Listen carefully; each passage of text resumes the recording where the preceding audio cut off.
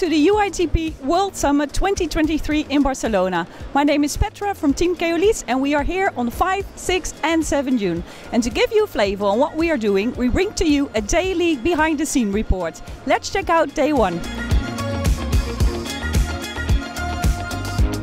Keolis, in partnership with public transport authorities, is committed to helping passengers at every step of their journey, regardless of their mobility issues.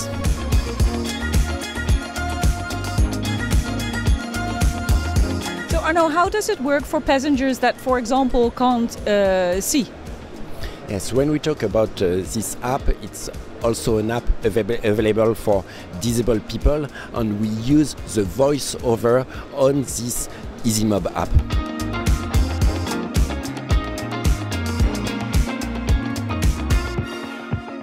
Well, this is the job of our teams every day, so to make public transport safer, more comfortable, on time, more frequent, electric, green, with less noise and less particles and pollution.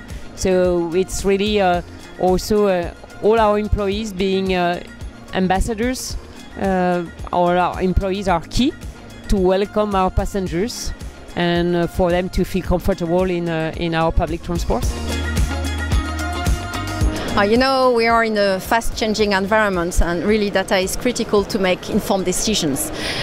So for instance, we have developed a digital platform which is fed with GPS data from people's smartphone, but also other data such as ticketing data, real-time information from public transport, for instance.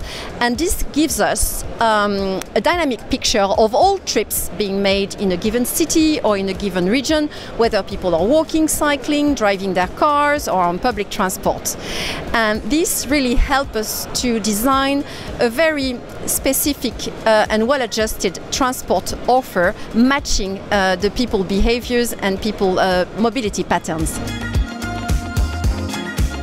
We had a very interesting first day here at UITP Barcelona, capturing many interesting stories and welcoming a lot of visitors at the stand. Curious what tomorrow brings. Stay tuned! Hello, we are back at the UITP Summit in Barcelona for the second day. Follow me! Today we will be capturing new behind-the-scenes stories from our speakers at the conference, but also here at the demonstration stands.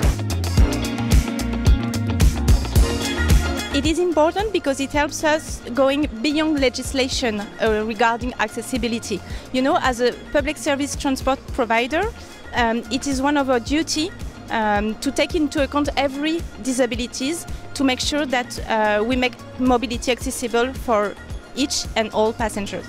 And how could we improve that accessibility for all passengers?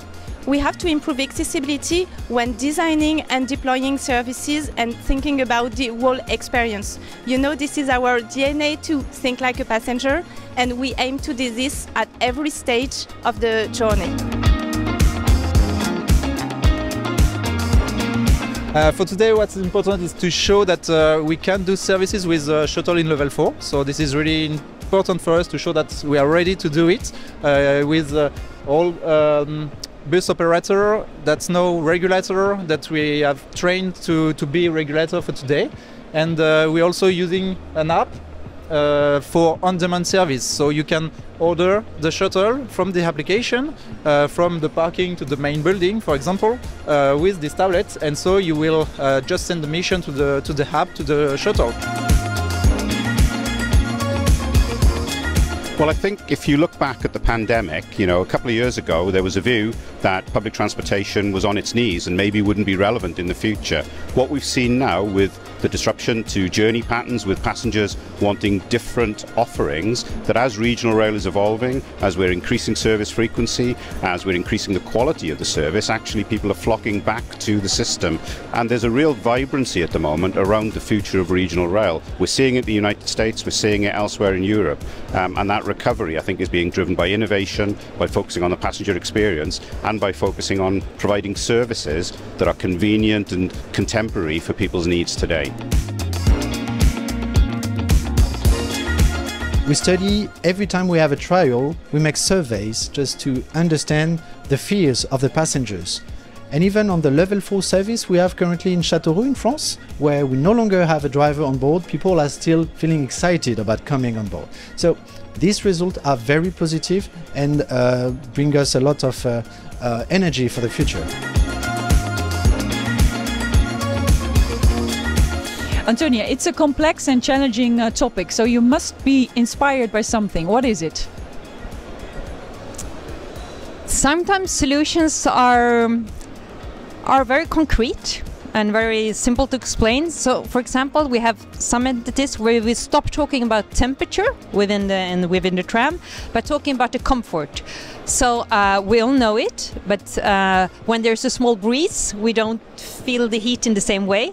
So sometimes it could just be about creating that flow of air to improve the comfort, and not just lowering the temperature with the aircon that uses a lot of energy. It was another successful day for Keolis at UITP. We highlighted the accessibility for the elderly, the autonomous service on demand, but also the transformation of railways in the USA and the adaptation of public transport to climate change. Tomorrow is the final day of UITP. See you then! Buenos dias! This is the third and final day of the UITP Global Public Transport Summit in Barcelona. My name is Petra from Team Keolis. Let's find out what's happening today. Hello Pierre. Hello. Today, two Keolis PTAs were recognized with a special UITP award. Would you like to say a word on that? Sure. So indeed, we had this morning two important awards. One for Qatar Rail for the World Cup, and as well the RTA in Dubai for the World Forum. And there in Dubai and Doha, they deserve a great bravo. Yeah, sure. I mean, I think the on-demand transport needs to be really designed with the customers in mind. And when you do that, when you develop a system that people want to use as a first and last mile connectivity, it actually takes people from their home or close to where they are to a multimodal hub. And that enables them to, rather than choosing to take their car, to take an on-demand transport to connect to public transport. And what is the highlight of this summit for you? So this summit, first it is maybe the biggest ever we have organized. And also the attendance that we have here is very high attendance after 4 years, because it's the first one after 4 years. So it was much desired and much expected by our members and by our stakeholders. We see a lot of discussions here about some new challenges, I would say, for public transport. One is the shortage of skills, of workforce in public transport. This is a global trend. We are lacking drivers, we are lacking experts, managers, IT specialists, etc.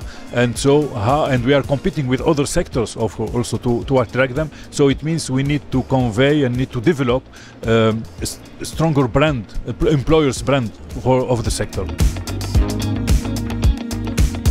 We have reached the end of UITP 2023 in Barcelona.